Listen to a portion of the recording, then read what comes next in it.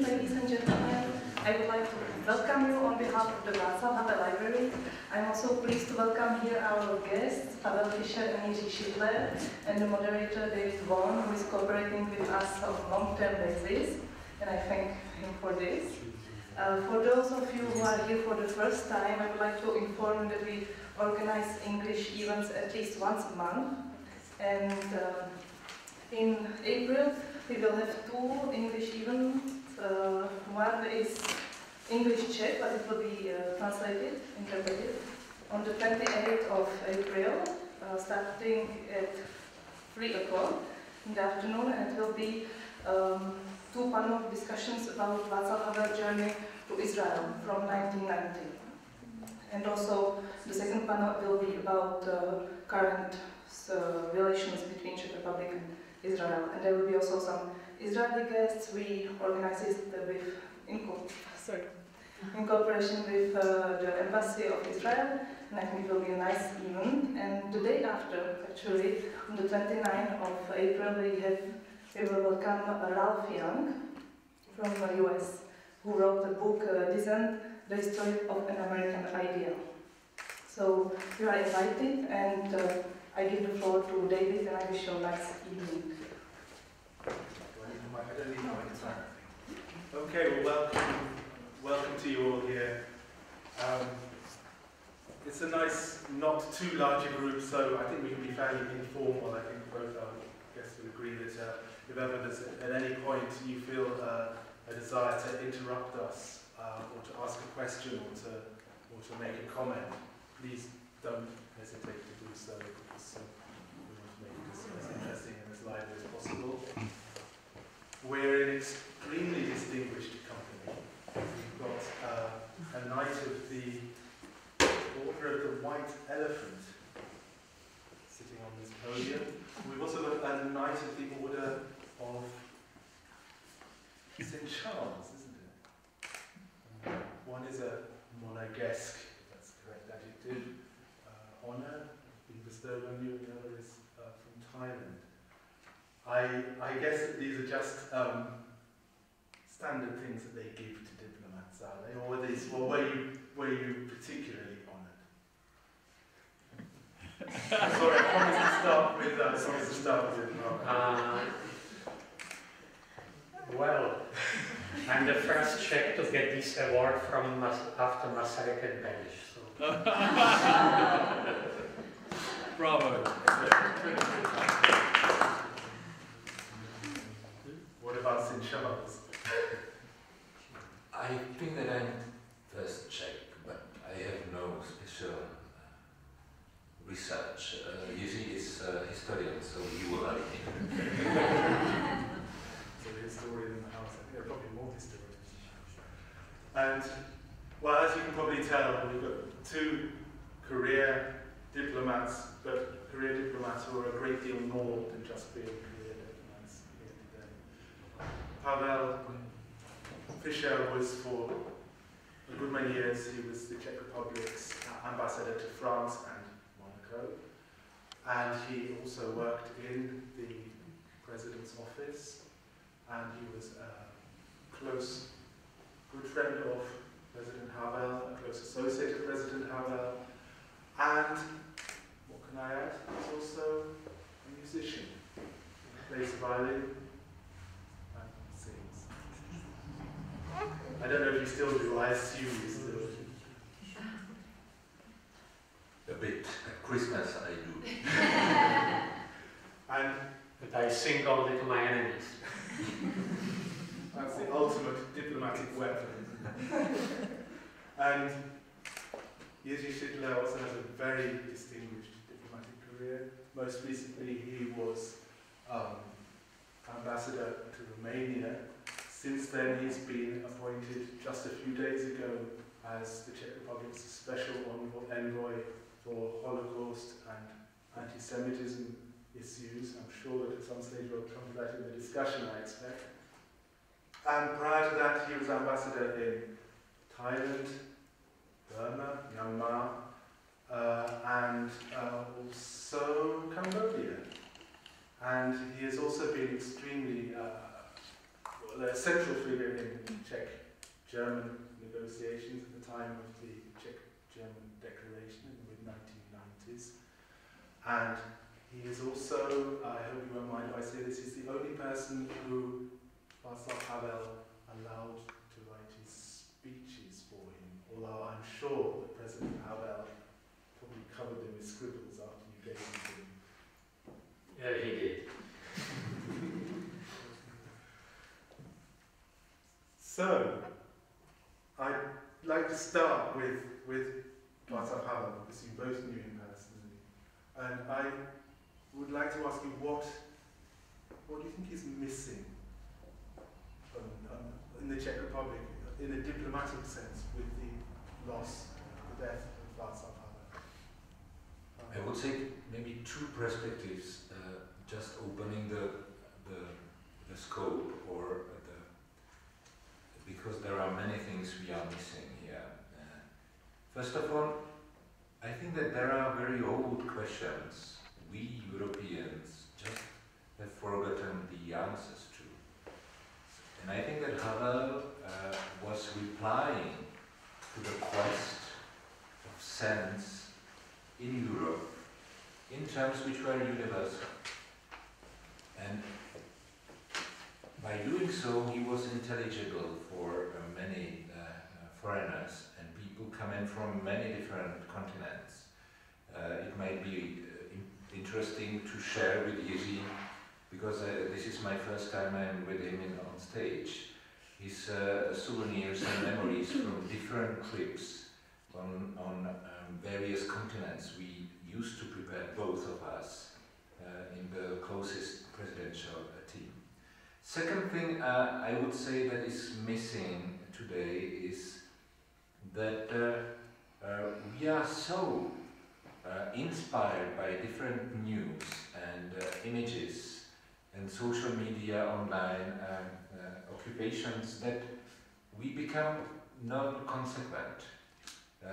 We become inactive. And Václav Havel was both consequent and active.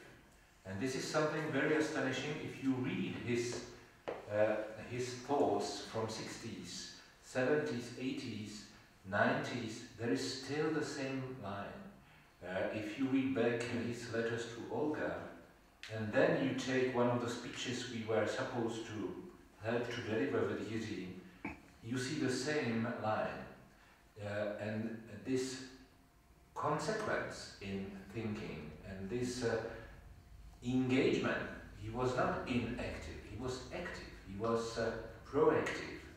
Often he told us, I do not want to be object of history, I want to become once again subject of history. So I think two things are missing, but the list should be. There's one thing he said that strikes me as quite surprising or quite paradoxical. He said that the world of today's media and the internet and these mass communications has made us less active rather than more active. I have to admit that I never discussed new media with him. So I have no special competence here. He was at the same time very old-fashioned and at the same time very modern. He served as one of the rare here his Mac computer since the very beginning.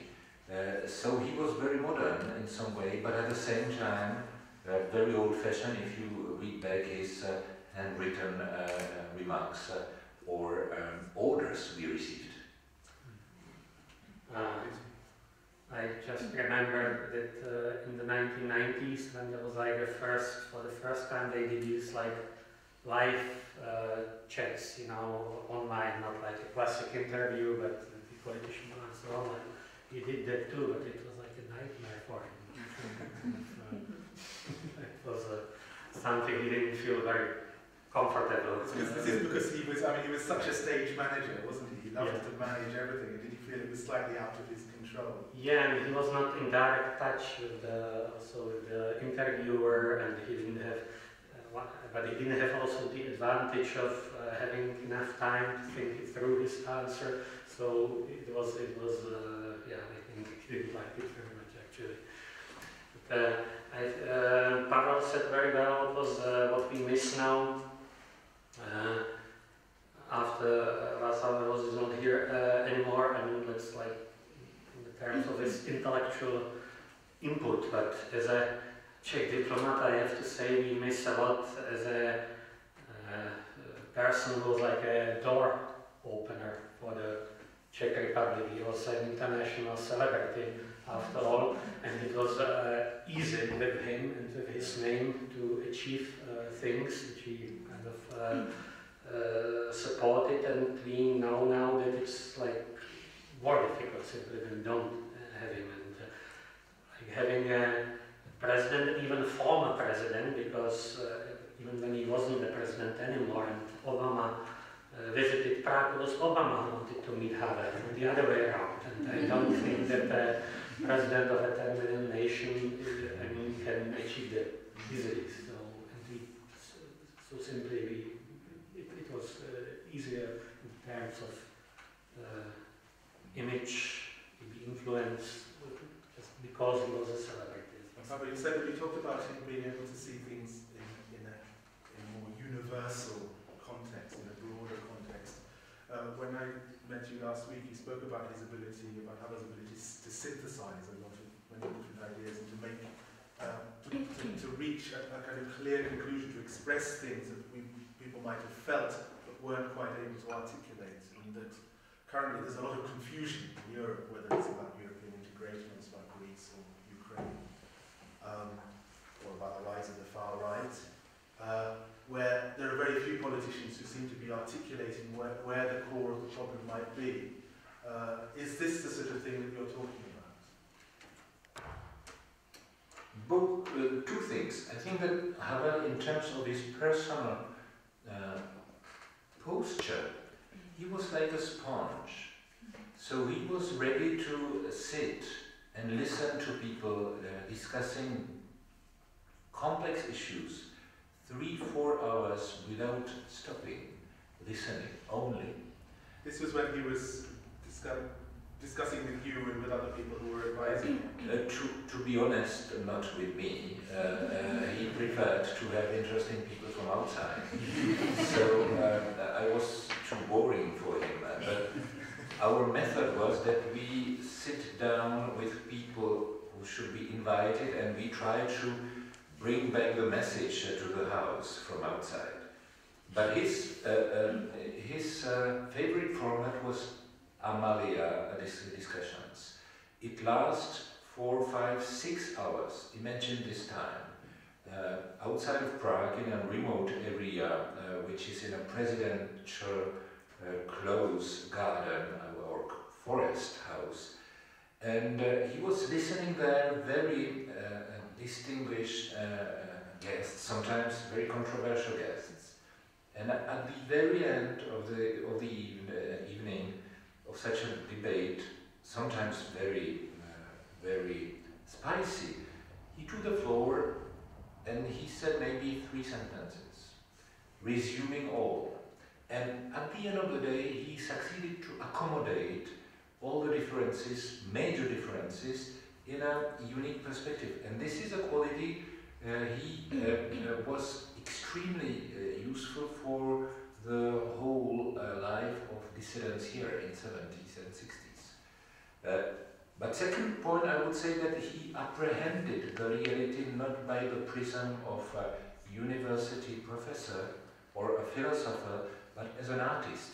So he was very much curious to observe minor things, characters, or messages, or dialogues. So at the end of the day, it was very funny to work with him, because you never knew by which end he should start next time.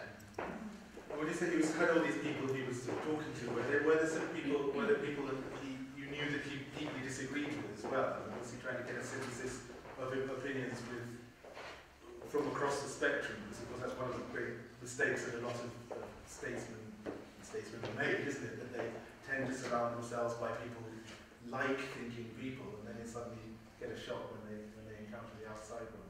When I was appointed director of his political staff, this was my ambition, to maintain the flame of opposition inside of the office strong enough in terms of having a challenger in-house that we have really to clarify thoughts before it comes to be public, and the same during different debates. I think that it is not a declaration of a Superman, because he was also fragile, and he, for instance, didn't know how to reply to people who were behaving with disrespect or with force, for instance. There he became just cautious. And but he definitely didn't invite to these meetings people who were disrespectful, but he invited people who disagreed with him and who were able to do it in a proper way. And these meetings, which Pavel mentioned, they were these Amalia meetings. They always focused on a certain issue. So if the evening was dedicated to Germany, there would be invited people from left to right, and intellectuals and even writers, and who will like somehow get knowledge about Germany, or about discussions about architecture, or about relations to Israel, whatever. It was not necessarily only like highly political issues, but it could be also like, cultural, intellectual topics. You talk about him as an artist, as synthesizing these ideas. Also, there was something the spiritual side of Havel, wasn't there? Although he was agnostic, he seemed very much at home in his friendship with the Dalai Lama, for example. Did that sort of manifest itself in his let's say, everyday diplomatic existence? I would say certainly so, because I think whatever he did in a way you could feel it, like substantia eternitatis, or how to put it in all these words. I think you could feel it. I don't know how to describe it, but he was a person who didn't think in like, I don't know, in like electoral periods, that's for sure. One day I tried to make a research on how he speaks about God. And it's very interesting. I made even an article, but in French, unfortunately, about this quest of the other, of thou, of you, the other. And he calls him every time in a different way.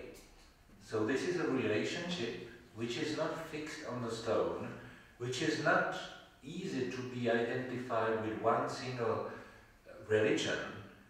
It is a quest of understanding my own place in the world and my own responsibility. By the way, the renewal of responsibility as a response to a call was one of the very strong themes in his writings.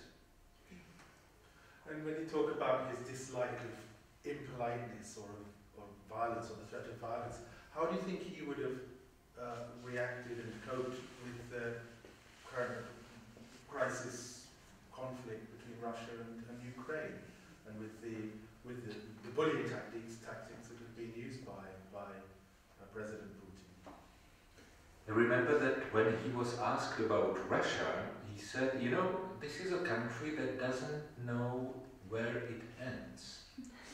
And unfortunately, his perspective or his remark is much more concrete than we should admit at that time. And yes, he had a strong admiration to Russian culture, to Russian thinkers, and all this tradition of spiritual and artistic life. But at the same time, he was very keen to speak about those people who come nicely dressed, who speaks nicely German or English, and who are immediately accepted on the same level as democratic leaders. And I think that he spoke about one concrete person, but I think that he was also speaking about different cases. By the way, when he speaks about Ukraine, it was maybe 10 years ago, his statement was last year projected at a docs debate, and it was just astonishing because it was still very fresh, and you can just make a copy-paste. This is still the message. He said, first, it's up to Ukrainians to decide their future. This is not my role to help them to understand their place. And second, we have to support them if they make a choice of European integration. But I am not, my quote is not exact. Sorry. What do I think? Well, I think I don't know what he would have done and said today. It's of course hypothetical, but he was always very much not determined, but he was always writing and thinking and reflecting very much on this Czech Munich experience. It was like an issue which comes back in his articles and you have to explain a bit more what you mean by that. I think you have to explain a little bit more what you mean by that. The Munich. Of course, the 1938 Munich conference and the appeasement towards Nazi Germany of that time. So this kind of conferences about, let's say, nations which are not part of them and appeasing evil dictators. It was a very strong theme for him all the time. But it's also complex, isn't it? It's also a Czech complex. Of course. Which might also, there's always a danger as well as it might distort the way that statesmen and diplomats see today's diplomatic problems. There's a flip side of it. Well, yeah, but it's there. It's here. I think if you, I remember I have read a couple of years ago, like some kind of opinion poll. People were asked what the biggest disaster in the Czech history, and there was like the I don't know, the highlight of the Czech history. The biggest disaster was Munich, even for the generation of today. So in the poll, and interestingly, if that's the case, then very few Czechs would sympathise with Chamberlain in his position as British Prime Minister, making ultimately this what history proved to be an unwise decision to sacrifice Czechoslovakia to Germany. If that is so central to Czech consciousness today, why is it that there isn't more support for Ukraine among the Czech public? You'd assume, on the logic of what you were saying, that people would, when there's a neighbouring country part of which has been annexed by another, in another part of which troops are in some way involved, you would imagine there would be a gut reaction that, oh, this is something that we don't agree with, but it's much more complicated, isn't it? The public opinion seems to show something, or opinion polls seem to show something rather more different. Yeah, I will speak maybe first, because Jiří is still at the Ministry of Foreign Affairs, so I have the advantage maybe to take the floor, because it's maybe sensitive.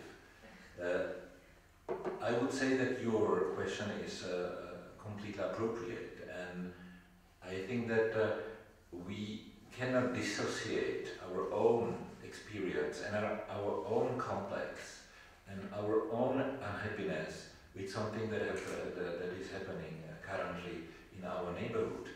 And back to Havel and his thinking. In different places he said, if you identify an evil close to you, to your country, you have to take the decision, step up, face it and challenge it. And in some way, he was trying to finish the dissociation of principle on one hand and of power on the other hand. And this is the reason he was so admired worldwide. The other day I was in Seoul in my previous incarnation, and I was asked by the officials about some issue which was at the top of the agenda. And I very smoothly describe probably the position of our country. And they just took a while of reflection, and then they said, okay, we understand. You had Václav Havel, this is clear enough for us why you are so principle-based in this situation. So it gave us a lot of freedom, because it was also a visibility of our country, and a long time afterwards he stepped down. We have this heritage with us, so it is something that we should maybe be aware of much more than we are paying attention. And presumably this legacy is still around, given that one of them, at least one of you, is still at the foreign ministry. So, despite working in the foreign ministry, I would like to comment on it anyway. I might not have the right feeling yet for the public opinion in the Czech Republic, because I have spent last 4 years in Romania. I came back actually a couple of weeks ago, so I'm not, well, it's already 2 months. And so, but definitely compared to Romania, where like from the left to the right, you know, they have very clear opinion about the situation, and Putin is a danger, Russia is a danger, and they have no doubt about it. So compared with that, maybe and compared with Poland, maybe the public opinion here might be more split than that, but still, when I read the opinion polls, I don't know if I read the same ones, but so it made an impression to me that actually the number of people who are critical about the Russian policy is much higher than it looks from the, from the media. So I think it's a little bit, they are a little bit overrepresented in the media. It doesn't necessarily reflect the real situation on the ground. I think we could see it also on the now when the NATO convoy, with the total failure of their attempts to organize protests. So, but it's just my impressions. But I have to admit I don't have the, after 4 years spent abroad, I might not have the right feeling of the situation. I think it's interesting that the Czech Republic, Slovakia and Hungary, 3 countries that have experience of having been occupied by the Soviet Union within the last 50 years. There is quite a strong let's say sympathy, at least, for the Russian stance. Well, that's what I said. I don't. It's not my impression. I think there are these kind of groups are overrepresented, maybe in the public discussion media, and I'm sure they represent the public opinion, but it might be mistaken.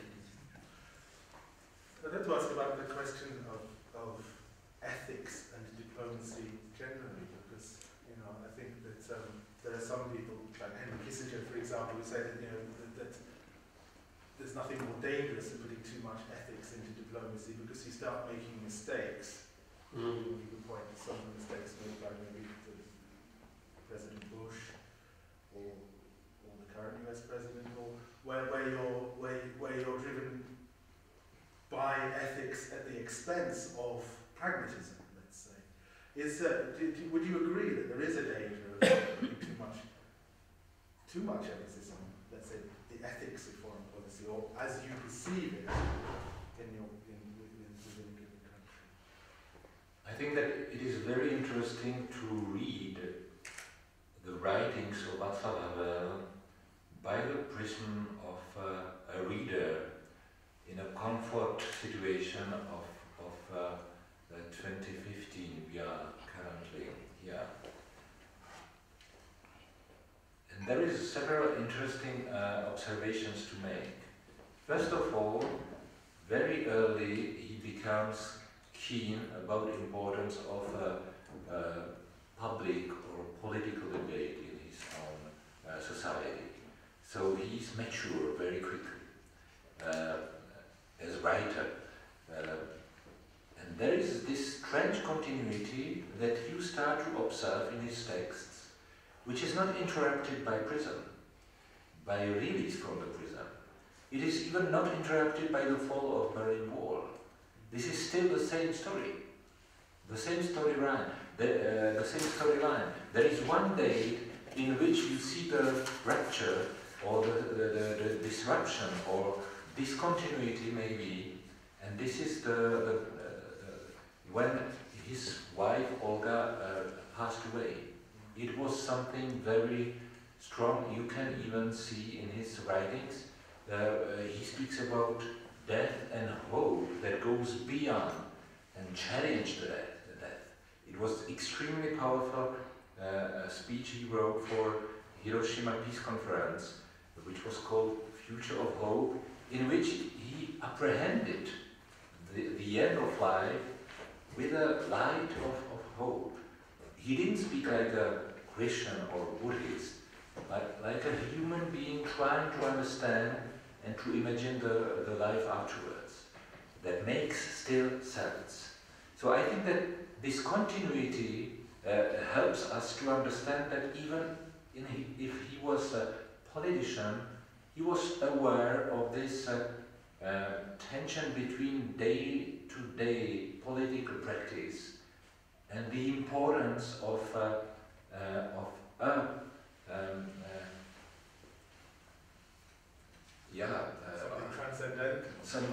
transcendence. So I think that he tried to conceal it, and he suffered from this because there was a tension necessary. Well, I think that there are situations when, let's say, pragmatic and ethic policy or foreign policy or any policy can kind of cross or contradict each other, but against God, these situations are not very common. I think in most cases you simply represent a certain interest which is ethically neutral, but as a diplomat you are paid by your taxpayers to represent the interests of the citizens of your country, and it's something ethically neutral. It's nothing wrong and nothing kind of particularly ethically good. Ethically it's important you do that because it's what you are paid for. And I don't know, I worked for a certain time in the foreign ministry as a chief negotiator with Germany for compensation of Nazi victims. So what's ethical there? If we waive our claims and say that everything is forgotten and forgiven and we don't demand anything, okay, it sounds nice, but then you have your citizens which spend some time in concentration camps, they didn't get any money, so it's might be ethical vis-a-vis your international partner and might be a very nice gesture, but it's not very nice to your own citizens who suffered in concentration camps. So it's like, I think it's, you just fight for them and you get whatever you can, and I don't think it's something... you might find yourself ethically at odds with your own citizens as well at a certain point, might you, as a diplomat? If you find yourself in a position where you have to disagree with the majority in your country, then you're in a difficult position. Yes, of course, it might be the case, but then it needs to be somehow balanced. I don't know. We would need to discuss a specific situation. But for instance, one of the issues which is being discussed is it's like always economic interest and economic diplomacy vis-a-vis human rights. And the majority of your population would say economic interest is more important. My answer would be it's a totally artificial problem. Our trade with China was never so great as in the time when we received Dalai Lama here. There was absolutely nothing. It didn't affect our trade at all. So it's totally, absolutely artificial issue. So which is it's a check discussion, but there's no real. I don't entirely see why it's artificial. For example, because if I take the example in my own native country of Britain, if you drink a glass of water in London, the water supplier is a Chinese company, you are subsidizing the Chinese government, in a sense, by just drinking a glass of water in London. There is a certain ethical tension there, isn't there? Or should we just ignore it? Well, I'm not drinking. What kind of water am I drinking? Okay, so well. This is the Babish's water. Yes. There's always a question in which case because you implying like economic sanctions vis-à-vis dictatorships, because this is basically about it. If we drink their water and don't drink their water, it involves sanctions on the imports of goods. Maybe not even that far, but having maybe a certain sense of reserve towards a country about which you have considerable misgivings in terms of its human rights record, in terms of to what extent, for example, they get control of your resources. But as a representative of the government, you either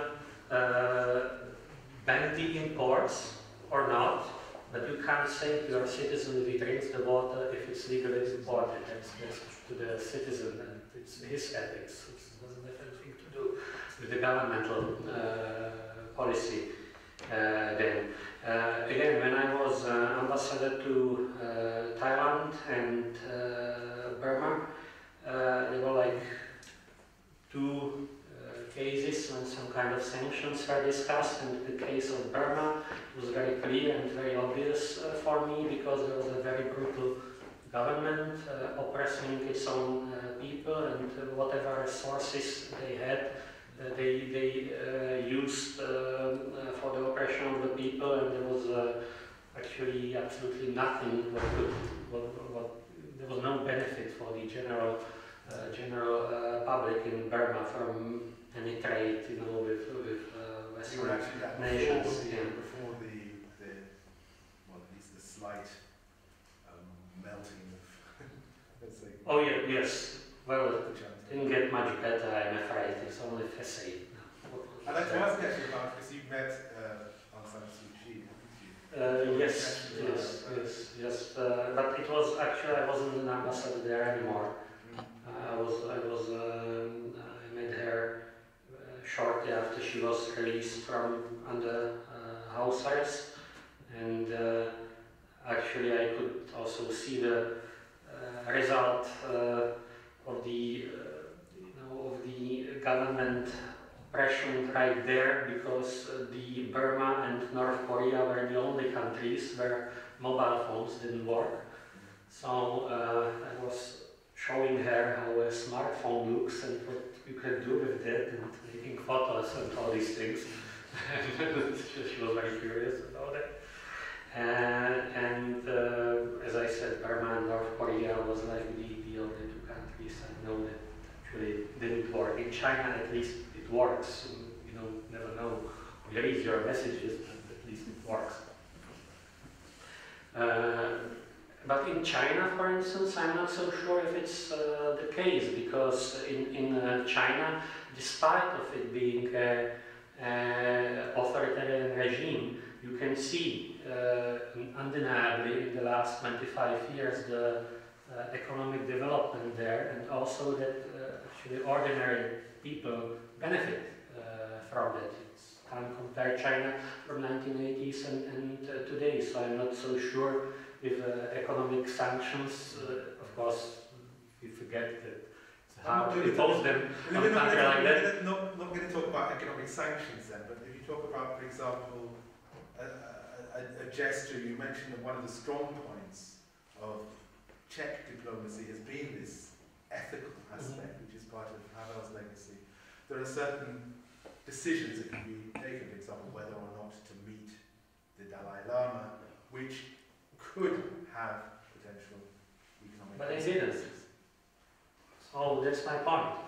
That's why I think that the debate is artificial because there is absolutely no proof that it has ever had any impact on the trade relations. So it was a... Would you like to add something? Yes, this debate was ongoing during Václav Havel term many times because he was recalled by governmental officials that he should be maybe more respectful concerning the situation in different countries and promote economic relationship. And he said, you know, I will do my best to promote Czech enterprises, but I fear that they are not competitive enough. While we speak about human rights, we have to be aware of the perception, for instance, a big country has of us. If you have an elephant, and this is an example used by Václav Havel, if you imagine an elephant who is challenged by a small mouse, Czech Republic is the small mouse, the elephant looks amazed, maybe with some interest, and maybe he finished by respecting the tiny little voice the mouse is addressing to him. So this was the point of Václav Havel. This was not ignoring our scale in which we could address global issues, but to have a voice, to say our purpose, our message, to share this responsibility and to be respected because we stick to the principles. And sticking to principles means that you do not change your posture or your opinion only because there is a hope of developing of having some big contracts. This was his long-term perspective. And if you observe, for instance, some countries that Jiří knows better than I, they are operating in very long-term perspective. So I think that we can have interest to stick to some principles. I mean, I'd like to ask you, with your long experience in France, about how you perceived the events that followed the Charlie Hebdo killings and the moment of general, let's say, shock, horror, what had happened that seemed to bring people together, and then the subsequent debates, which don't really seem to have gone anywhere. Is it a debate about secularism?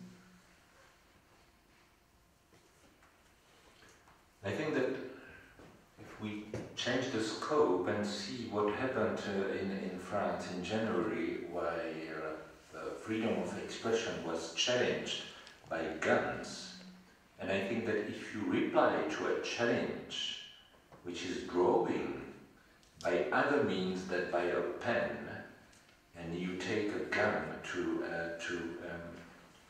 reply, this is in civilizational terms very serious situation. Second, people were just afraid, not as lecturers of Charlie Hebdo, which was not the most popular and cherished weekly, very far from this, but people were just felt threatened by this eruption of violence in public space. And if you see public buildings in France, you observe three big values: liberté, égalité, fraternité. And by usual political means, you address liberté, égalité. But address fraternité is very tricky. And the big manifestation that took place after this shooting was about fraternity, brotherhood. And this was a very strong message that people were just touching in this fear, also a lot of hope that this void space behind fraternity, brotherhood, has a very concrete expression. But if you wish to discuss this issue further on, I have to alert you or prevent you that there are maybe 10 layers of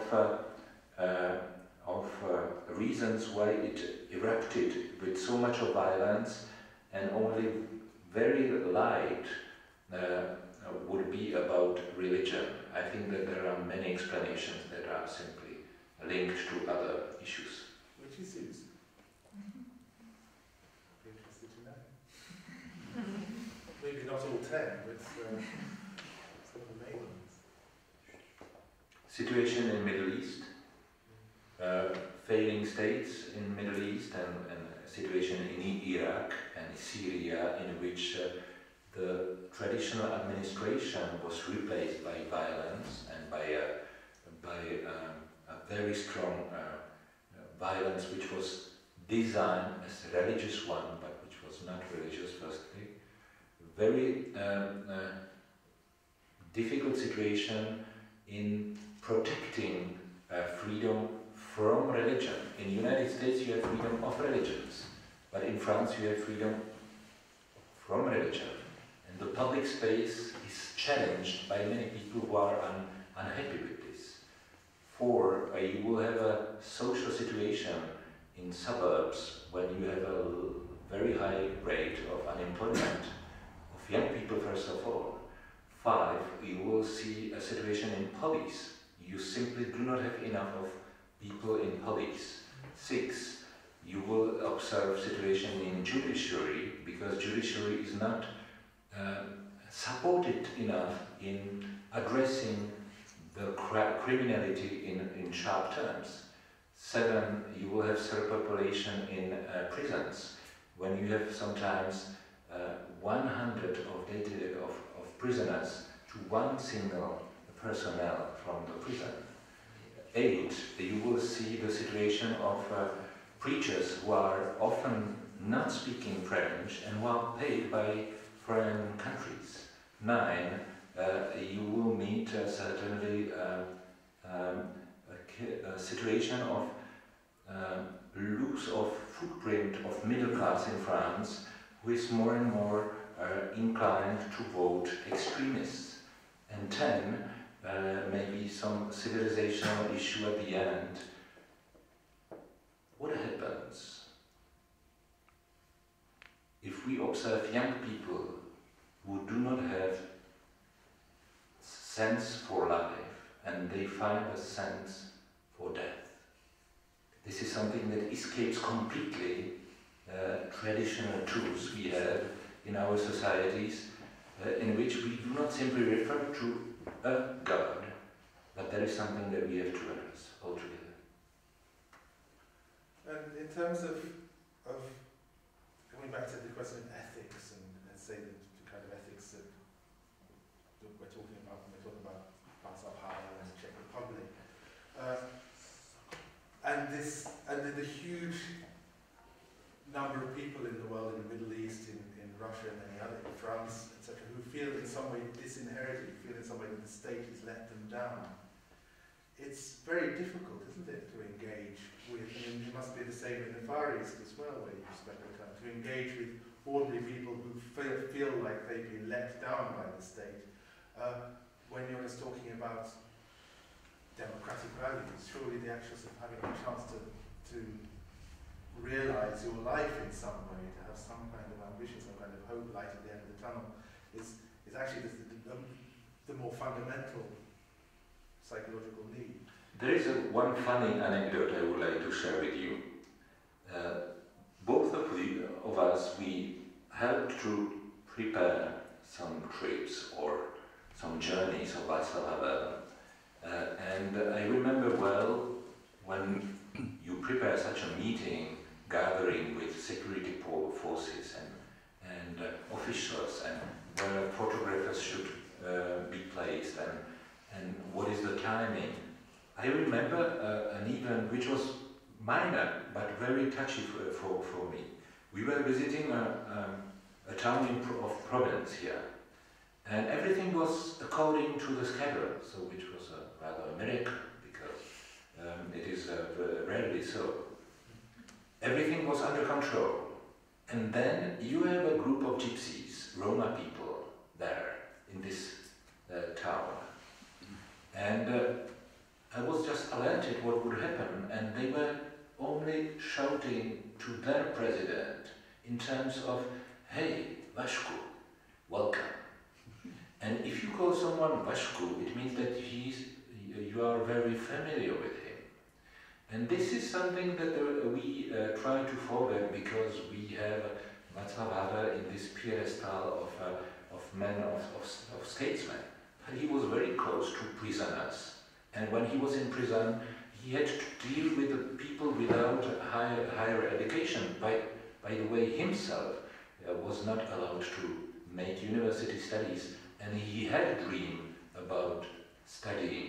So he was worker, he was close to excluded people on the margins. So at the end of the day, his message was close to very concrete experience. He couldn't talk to children.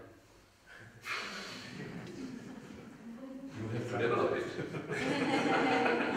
No, I don't think it's such a deep thought, but it's a fact. I think he didn't know how to interact with them. It was very awkward. He treated children as adults. Yeah.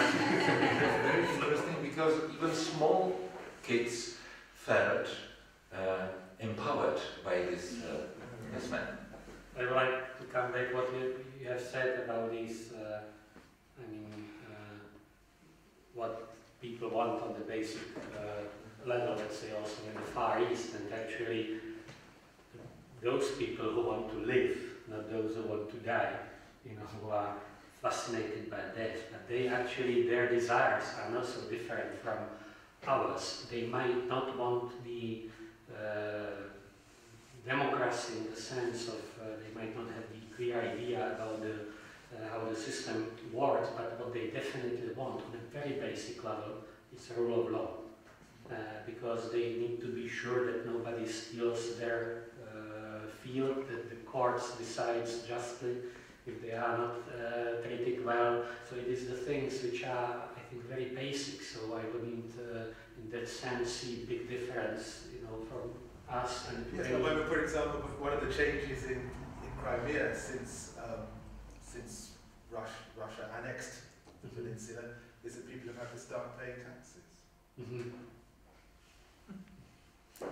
which they didn't have to. The machinery for making people pay taxes wasn't working properly, and now under the heavy rule of Russia, order, things like taxation are beginning to work. And you can see that that's appealing to people. Because people are doing it happily, paying taxes? I would suspect that possibly they are. I don't know. If they feel that some of it's going to come back to them. So I do that, but not happy. Because I'm just wondering, because you're talking about the rule of law, etc. And of course, that's there's always a tension, isn't there, between order and freedom. I mean, Havel, it's all over his writings, isn't it? This tension between order. But the rule of law. There was always a bit of the anarchist in Havel trying to sort of undermine the rule of law. But rule of law and order are not necessarily the same things. If you have a rule of law, you have order. But if you have order, it doesn't mean you have a rule of law.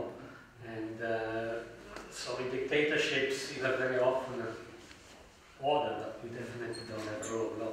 So I was understand the appeal for a lot of people.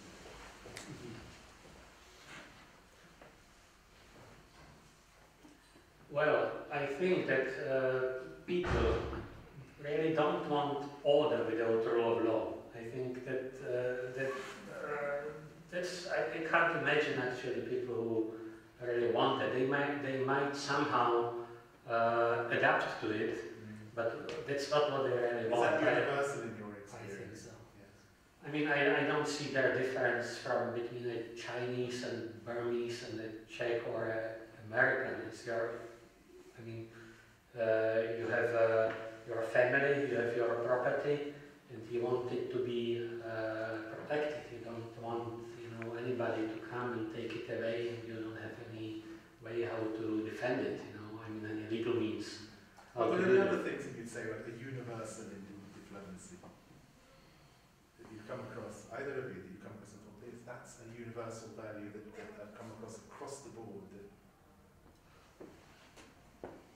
you know, where is this pursuit of happiness in the US? You know, kind of that's for sure. I don't know how much these people who want to die, I will call them, who are like have sense for death, how much they are happy, they want to be happy. So, but they are the problem. And there's one big subject that we haven't really touched on at all, which is the role of history in diplomacy. You're a historian, and you've been exposed to history in many different forms as well. And for example, you already hinted at the different historical experience between, for example, France and the United States. So the whole way France works is protecting you against religion, for example, whereas in Britain or the United States it's quite the opposite. So, as you pointed out, so people giving people freedom of religion is far more fundamental. To what extent is a knowledge of history an advantage in diplomacy, and to what extent is it actually a hindrance?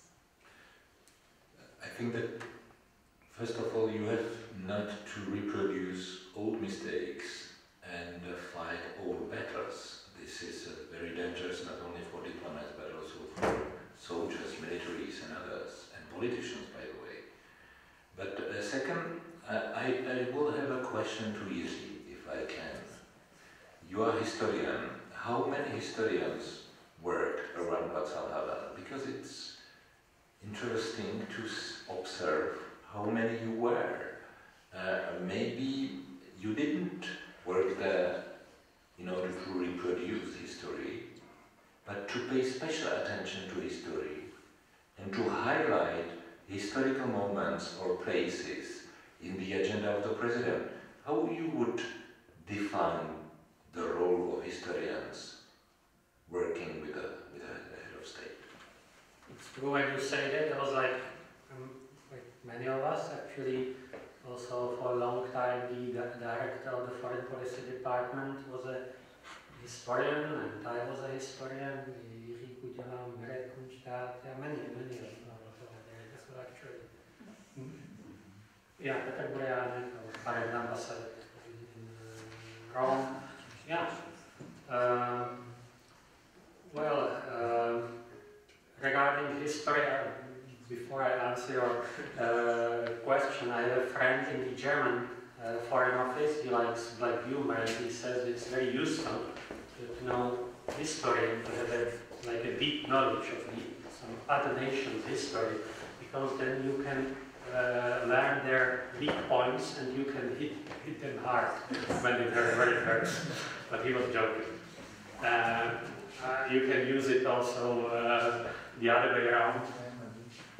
To know the sensitive points of the other side, to avoid these kind of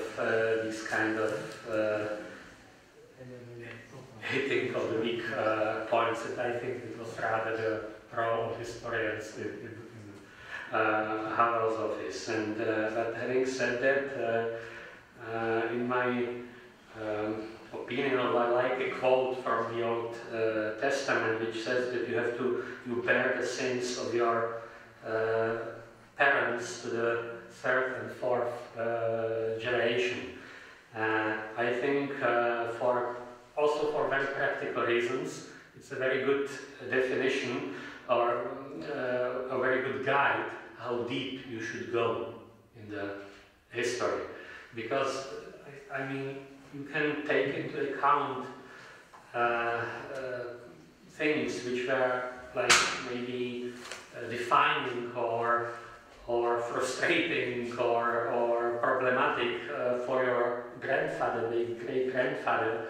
But if you go before that, you are only recreating the problem. I think this is not legitimate anymore. Which is absolutely central to the work that you've done, yeah. both in negotiations over the Czech-German declaration, Czech-German relations, and also the question of compensation, restitution for victims and survivors of the Holocaust, where at this stage we're actually getting close, aren't we, to that third generation where there are going to be no survivors left.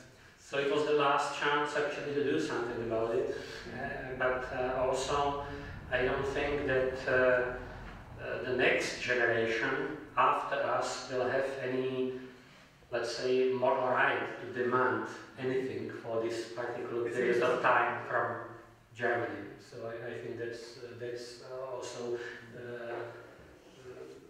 somehow, I believe in these 3 or 4 generations. Because it implies that there is such a thing as collective guilt, so not so much as inherited guilt. Or, you know, that when Helmut Kohl famously talked about the Gnade der späteren Geburt, the fact that if you're born after the war, you're spared the guilt, you're suggesting that he's not quite right. Yes, I actually think that there is something like inherited guilt, but not of course in the legal sense, but in a moral sense. Because historical memories go back a great deal further than that. If you look at Ireland, you know, people say remember 1688 or whatever, and it's as if it were yesterday. So it's not as if historical memories don't go back further than this 4 generations. I think we should learn to get over what happened, you know, before the time of our grandfathers. But we're always living with the legacy. It's creating the problem. But if you're black in America living in a disadvantaged neighborhood, you're still living with the legacy of that historical discrimination. Yes, but I think that you don't have to go back to the 19th century. It's enough. I mean, it was until 1960s when before the civil rights movements, when the blacks were actually excluded. So I don't think that it's only like a heritage of the 19th century. It was only the heritage of the 19th century that I would say yes, let's forget that. Can I interrupt? Yes. I found out the other day the only embassy that sent condolences to the Germans on the death of their Führer in 1945 was the Irish. Our enemy's enemy, you know. But can I also go on? It's very interesting what you're saying, and you speak about historians. But there is a larger point, isn't it? And the whole culture in the diplomatic corps in Czech must have changed dramatically. There was a call, wasn't there, for new diplomats, and suddenly from all other walks of life, people came into, you know, what must have been, you must have created a new service, mustn't you, in 2 or 3 years? Is that a correct impression? Well, there are so many interesting people in the Czech Foreign Office.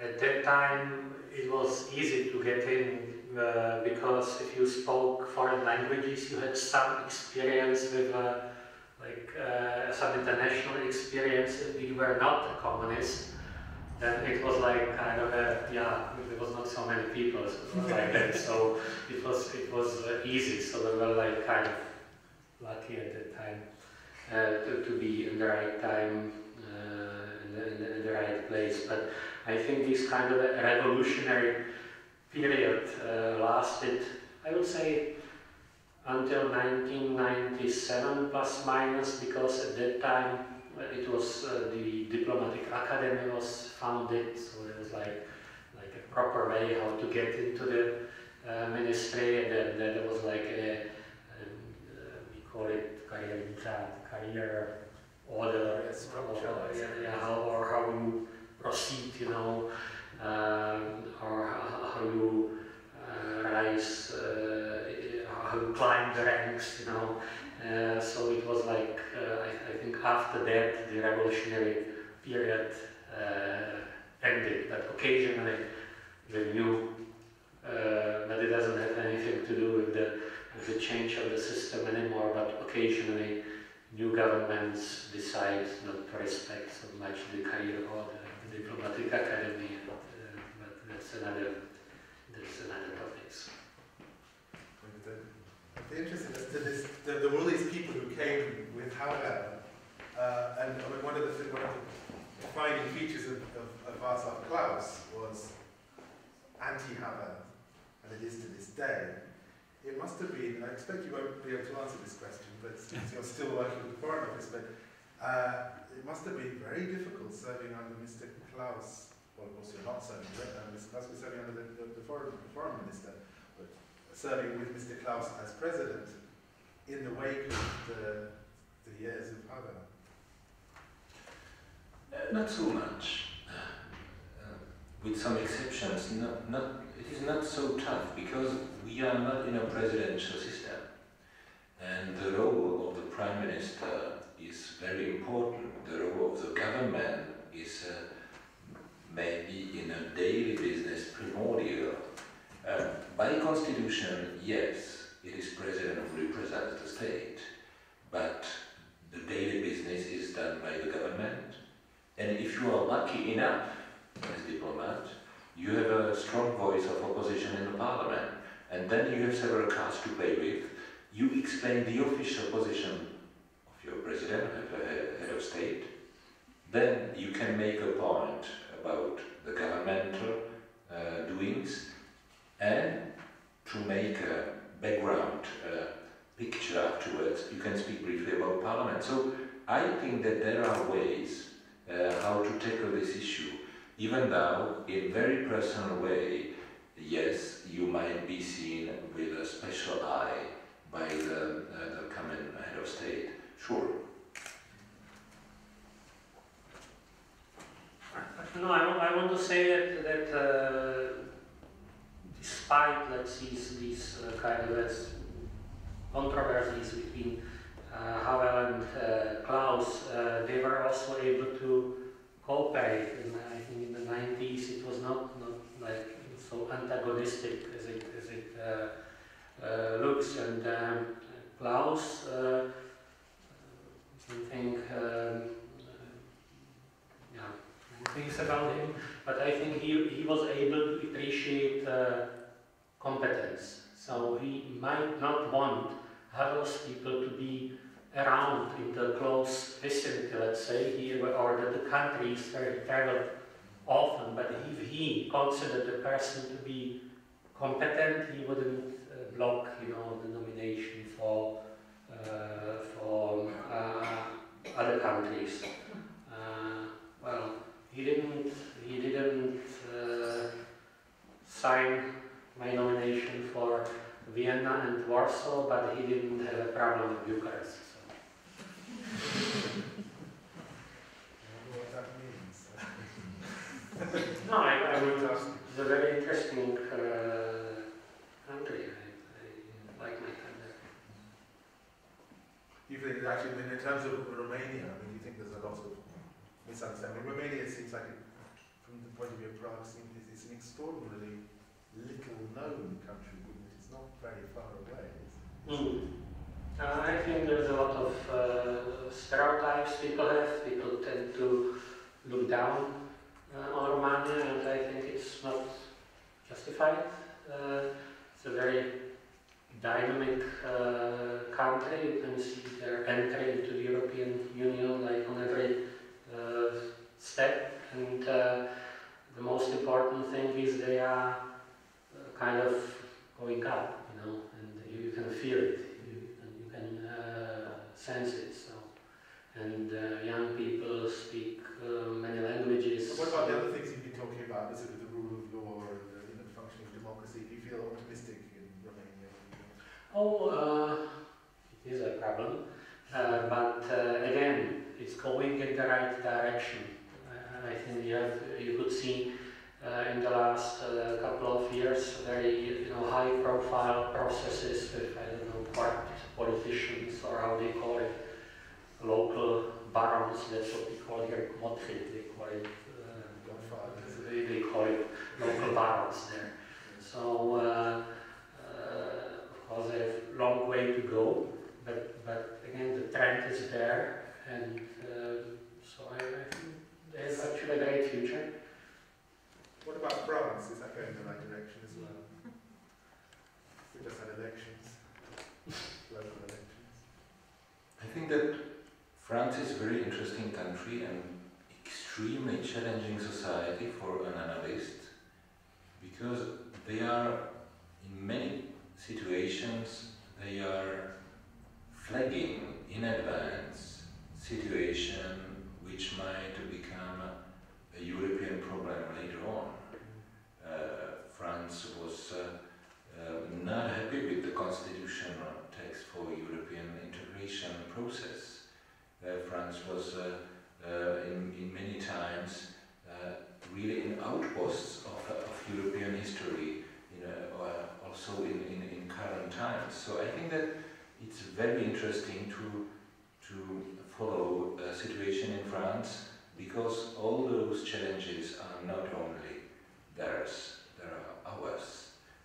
And we have to be aware of that, otherwise we would create a situation that might reproduce very dangerous situations also in our own vicinity and on our society. We are so interlinked that we have to pay attention and to help to address the different challenges of current times. There seems to be quite a lot of mistrust of France in this country. I've encountered it again and again politically. I don't think so. What is maybe a great challenge currently is that we have a lack of information. The budgetary cuts in different dailies and media outlets produced a situation that you have not anymore in major capitals of the world people who help you to understand the situation there. Frame it, analyze it, make it accessible. So for a diplomat, it's a challenging situation because you do not have a partner. And you are facing only the challenge of internet, which is very rapid, which is not precise enough, which is very emotional and very schematic. And this is something really which can harm to understanding of different societies and nations. So I think that there is a challenge which is much more broader and much more general. For instance, the biggest TV chain in France has barely one journalist in Brussels. So you can imagine how weak is the coverage of issues which are decided in Brussels, either in European Parliament, European Commission, European Council. One journalist cannot cope with this. And the procedures are extremely complex if you go to lobbyist groups, think tanks, distinguished political parties and so on. This is the problem. We have a feeling that we are interconnected, but the quality of this interconnection is very, very poor. We need good journalists. We have to pay for this as readers, and otherwise we will just simply dissociate.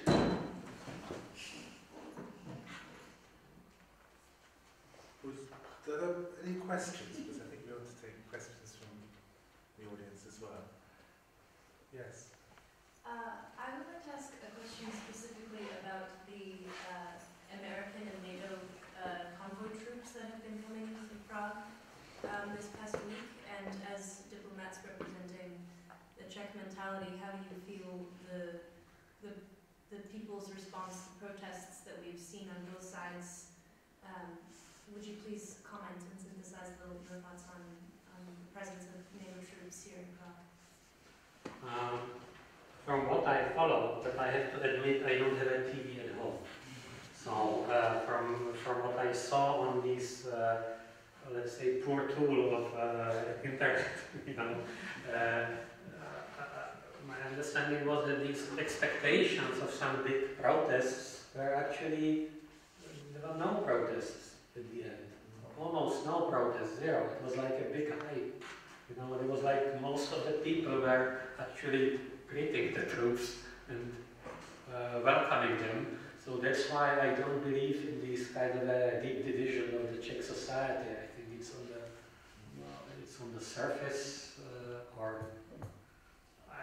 there were no authentic big protests. There were like small groups of some communist communist party members, and it was totally incomparable with the number of people who were actually welcoming them. So, but again, as I said, I'm a little bit, I'm not sure if I didn't lost some kind of a touch with reality in the Czech Republic. There are members of your boss's party who have been saying some quite strange things. And you want me to comment? I've got 3 dots at the end of my sentence. You can either comment on it or not. I think that in the light of this debate, during which we speak about Václav Havel and his legacy, your question has all the sense, because he was a very outspoken advocate of our membership in NATO. He was very much outspoken as the voice in favor of enlarging NATO, not as a space of military posture, but as a space of democracy, rule of law, and common destiny and shared responsibility. And I think that, unfortunately enough, our politicians who share this vision are not so visible. Maybe this is a fault of media, but I would really very much appreciate that we can speak about this also in those terms. I remember when we prepared NATO summit in Prague, Václav Havel paid a special attention to many almost minor staging issues. It was almost frustrating for us to see how detailed his approach to this event was. But when he started to speak, you saw how bold his political stand was in terms of message and of engagement. And I think that this is our part of our legacy, which we as citizens and also political parties should be more aware about, because otherwise we are just living in a very special talk show. That this is a matter of concern if you consider that Europe is challenged on the east and on the south by 2 very important conflicts we are challenged with. So I think that this question, and thank you for this, is much more serious than only we could distinguish from different statements. In Russia, people do genuinely seem to be frightened of NATO. It seems to be one of the best messages that has come out of the events of the last couple of years, that people in Western Europe have been surprised. They really do seem to be scared of us. That's true, isn't it?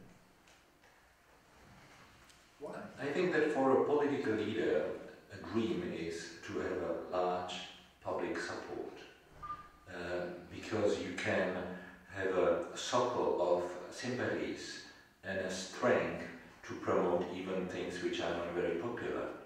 And if I observe the support Vladimir Vladimirovich Putin has at home, it is a dream. He is more than 80% of public opinion polls. In my reading, there is a correlation between the war, or between the very sharp criticism of NATO and reproducing of some fascist-like narrative linked to the Second World War we hear from some Russian media, because people are just scared or fearful. But it is a construct helping to solidify the power and the verticality of power, and nothing less. If you observe how many opinion polls gained Bibi Netanyahu during the military operation in Gaza, you see similar process. So we have to be aware of this logic, and in order to to fight, to be ready to fight, you have to create an enemy.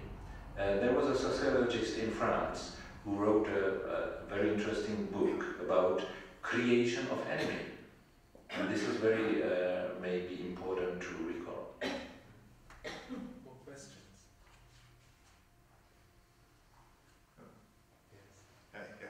It's been very interesting. Maybe I would just ask you, you've used this word legacy a couple of times and using Havel's legacy. And what I see is that, in fact, it seems that the ministry now is kind of moving away from a lot of the things that Havel had done in the past and some of these things. And so what I'm curious about is actually, not to put you on the spot, but to ask to what extent, and I guess I should say as well that I can understand that people want to do something different, to move in new directions. And yet Havel, of course, is a global figure and has really, I can see how using Havel is somehow useful in diplomatic ways. And so what I'm interested in is whether it's considered acceptable, I don't know the word, maybe useful or proper to use Havel's legacy. And is there some kind of diplomatically acceptable way that that's done? Does the diplomatic academy or does the ministry provide a sort of way of doing that, or do they encourage a way of doing that? Or is this something that the country's just moving away from? I think that the country cannot move away. Fortunately enough, country has to stay and to stick to some of its past. If you travel as a Czech diplomat worldwide, you meet a lot of people who cannot even address your own country in current terms. And you are introduced as Czechoslovak ambassador. And this is the situation. We live with our past, and we have to prepare our future.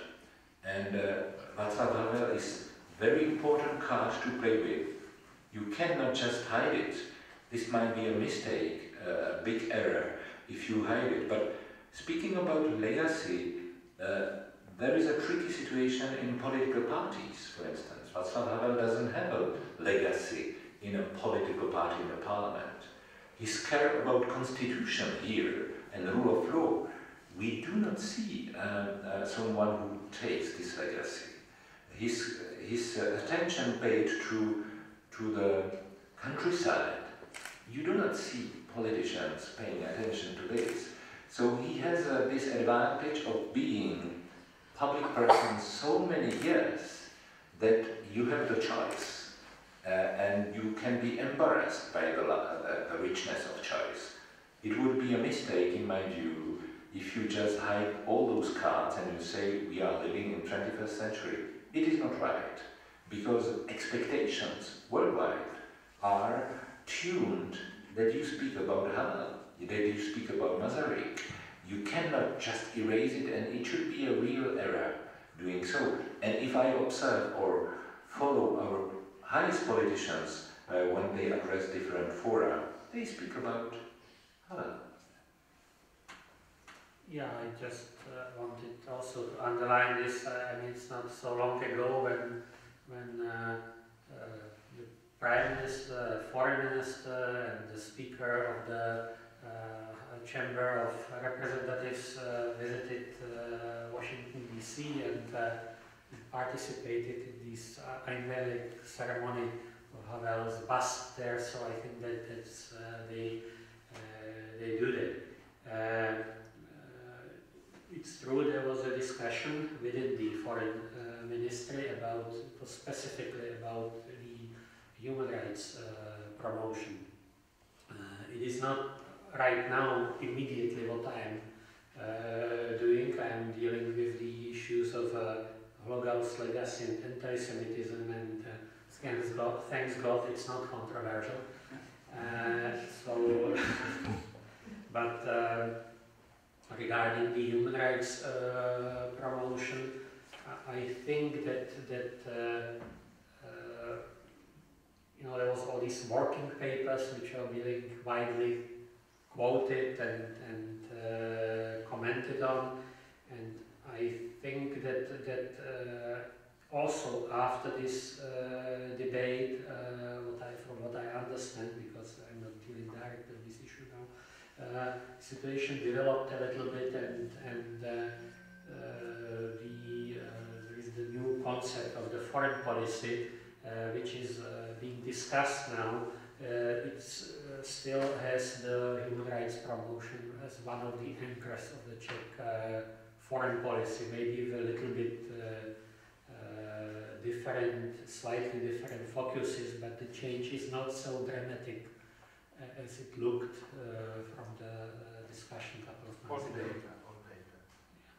Well, papers are important. I don't underestimate them because they formulate thoughts there. But the papers are also changed a little bit. Any other questions? Yes.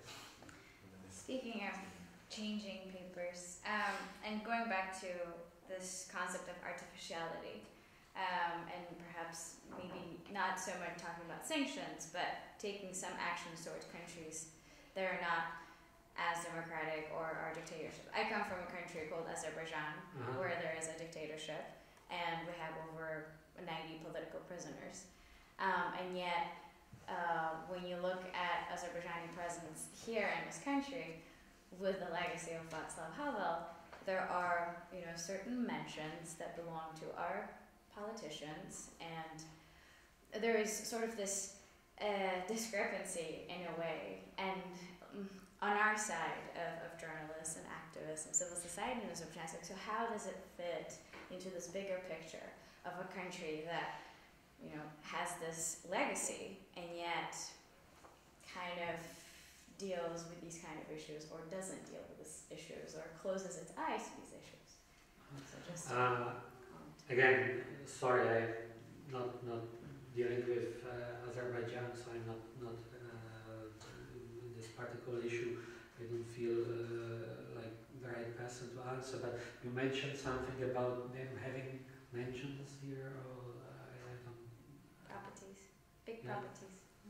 And they are illegally acquired or from illegal money, or? Well, if you're talking about our ministers buying property here, it's slightly, that involves corruption and not the legal money that they buy these properties with, so.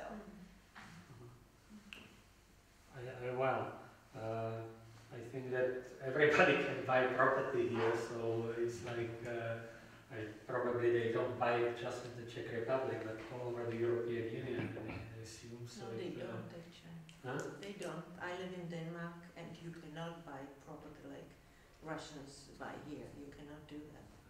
Not even people from the European Union can buy property in Denmark. You have to live in Denmark. So the rules are not equal. So I actually understand. You have to live in Denmark to buy property there. Is it? Yes, and then if you are. So it's illegal for me as a citizen of the European Union. Yeah, you cannot from here as a property in Czech buy Denmark? property in Denmark. You can become a citizen of the European Union. Exactly. Then my rights would be harmed. So I mean, yeah. I would protest against it. It would be worth nothing, But it's an interesting actually, but I mean, they do that because of I this. think it would be illegal not to do that. What you say? Anyway. No, they are protecting, and Danes are protecting their territory, and that's what I mean. Yeah. You say. Also, I must defend my profession because I've had a lot of attacks on journalists in the last half hour or so, which I kept quiet about. But I have to say that a couple of the Czech papers, Respect in particular, have actually drawn attention to the plight of prisoners of conscience in Azerbaijan, which is more than the foreign ministry is now. Well, I'm in a bit awkward, my profession. awkward situation of having to explain something I have absolutely no idea about. Which I admit. Yes. Honestly, as I said, I came back from Romania a couple of weeks ago, and I'm dealing with totally different issues than this. But well, I have no doubt that Azerbaijan is a dictatorship, and I have no doubt that there are political prisoners, and I have no doubt we have to stand behind them. How far we are doing it and not doing it, I simply don't know. There's a gentleman who had a question. I just wanted to come back to the question of allegedly going away from the legacy of Václav Havel in terms of human rights, because actually I'm the member of the Czech Foreign Service as well. This, I think, is a very crucial question, and in my view, as I see it, it's really, as Jiří said, that there is maybe a misunderstanding based on some discussion, but a discussion led by officials rather than by politicians. Because if you see if you see the statements of the politicians of the ruling party, or the Social Democrat Party of the government, there is no doubt about it. Yes. So there is the question of the new concept of the Czech foreign policy keeps the weight of human rights in the same way like in the past, only having it in a linked with the term of human dignity. There is a discussion about what you understand under the term of human dignity. Yes, but it is interlinked with the human rights. This is the only shift which makes it a little bit broader, and which makes the discussion about it possible even with those who are not who do not agree with our notion of human rights. Yeah. Just this. How do you explain somebody like the Slovak Prime Minister Robert Fico, whose rhetoric is fairly pro-Putin, but whose policy is strongly anti-Putin? Robert Fico. Yes, in Slovakia. I don't know. I mean, I've got a question for any of you, really. It seems to be, we have the same thing in this, you're not probably wanting to talk about it, but in the Social Democratic Party here as well, there's a lot of inconsistency between what is often said and what is policy.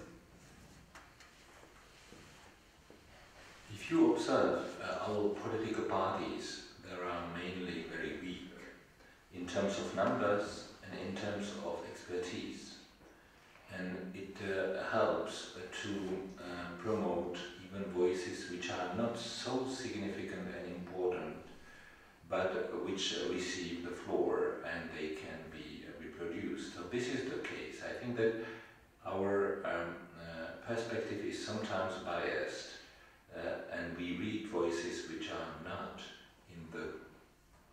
as a whole so important, but you are attracted because they are just out of the box, completely maybe out of the agenda sometimes. But you have to remind that we had also this congressional activity within two important governmental parties. Maybe it will calm down now, we shall see, because there is a third one which is about to organize its congress. Basically, foreign policy issues are not those who change the governors here or decide elections. Are there any other questions? Yes. With respect to the conflict in the Middle East and the conflict in Russia, what would you say are the biggest strengths and weaknesses of Czech media, both in representing the Czech Republic internationally and presenting both of those conflicts to Czechs themselves? I think it's up to you. I've been following Czech media for quite some time. You can answer about the Romanian music. I do not know if I understand well the question. What is the challenge for Czech media or of Czech media in both? More specifically, I'm curious about what the strengths and weaknesses are in Czech media in representing Czech interests, both internally and externally. I'm not sure if the role of Czech media is to represent Czech interests. I would be happy that there is something more in terms of, for instance, reality check from the field or from regions we are interested about. But I hope that I'm replying well on your question. My second point would be, I am very much happy with the doings of Czech Press Agency, Czech Public Radio, Czech TV, which have a very good sense of public service, and if you see they are operating rather with a very open-minded approach, and we need it desperately because of the flow of information. And third, in press, I see some kind of emancipation of some outlets from big money and big influence of big companies. So I think that we have signs of hope, and we have to encourage those tendencies. Maybe before we finish, did you want to say something? Before we finish, we've been awfully mean on you, bombarding you with questions which are outside your field and also which you can't really answer as a serving diplomat. But there's one question which you can answer. Could you, because you've literally just taken up your new job as the Czech envoy for Holocaust and anti-Semitism issues, I would like to ask you about that job, because of the question of pensions and compensation for Holocaust survivors, also the fact that there is very manifest in Europe at the moment an increase in both anti-Semitism and Islamophobia. Well, this is a job which somehow there was always somebody in the foreign ministry who took care of the issue. Actually, many years ago, in 1999, I was the first one to be appointed. At that time, it was called Ambassador at Large, to deal with the legacy of Second World War. That was the name back then. Now it's a special envoy for Holocaust and anti-Semitism, but it's practically the same job. So it has several, let's say, dimensions. One of them is representing the Czech Republic abroad, because we are part of the different international task force, which the role of which is to educate about what happened, because we have the last generation of survivors here, and somehow to make sure that this kind of memory is maintained also in the next generations. And the other dimension is just to take care somehow of the survivors who are still among us. So in the Czech Republic there is still about 1,200 of concentration camp survivors. They are of course around 90 years old, all of them, and about 15 or 20,000 former forced laborers. So it's still a significant group of people. There are also still 1,200 World War II veterans, but this is the Ministry of Defense job, so it's just they are also all in their 90s. So, but they are still among us, and they have special needs in like healthcare, social care. So, of course, this is a matter mainly for our Ministry of Social Affairs and Labour, but my role would be also to interlink with the international community, because maybe they have some projects and programs which have proven to be effective and to work well, and so maybe we can transfer them here. And also a conference coming up in 6 weeks' time, in fact. Yes, we have a conference here in Prague, international conference about welfare for Nazi victims and Holocaust victims and other victims of Nazi persecution. Will be by the end of May here in Prague. And also there are like different sources, let's say, of financial or other help for Czech citizens, also from abroad, not only from our government, but still there are some pensions from Germany and maybe so we can help to. You mean from the private sector?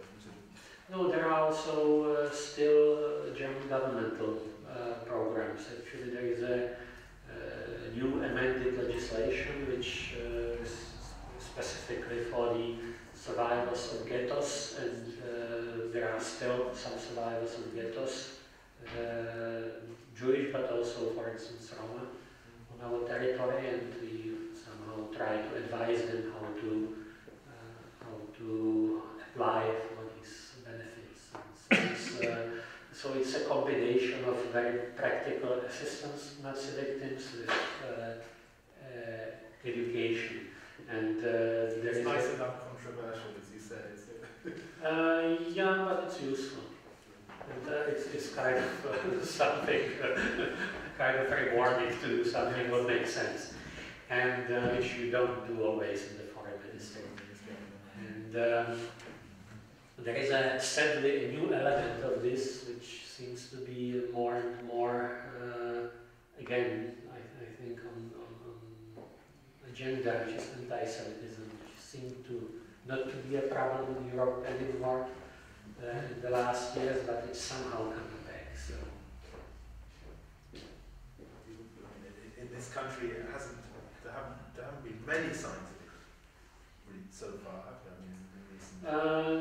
No, I mean still in like international comparisons, because I don't know, American Jewish Committee, they make all these polls in European countries, so in that context it doesn't seem to be a major problem in the Czech Republic, but again it might come, and sometimes you follow all these, there are like these strange news servers and some people who look kind of marginal, but they are somehow more and more visible.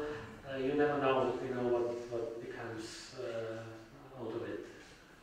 We've been talking for an hour and 3/4, which is quite a long time. So I don't know if either of you'd like to say anything in conclusion. In that case, thank you very much to all of you for coming. Thank you, Pavel, to our two guests, Jiří Šitler and Pavel Fischer, for joining us. There is refreshment. There's some wine, I believe. So, Tucky.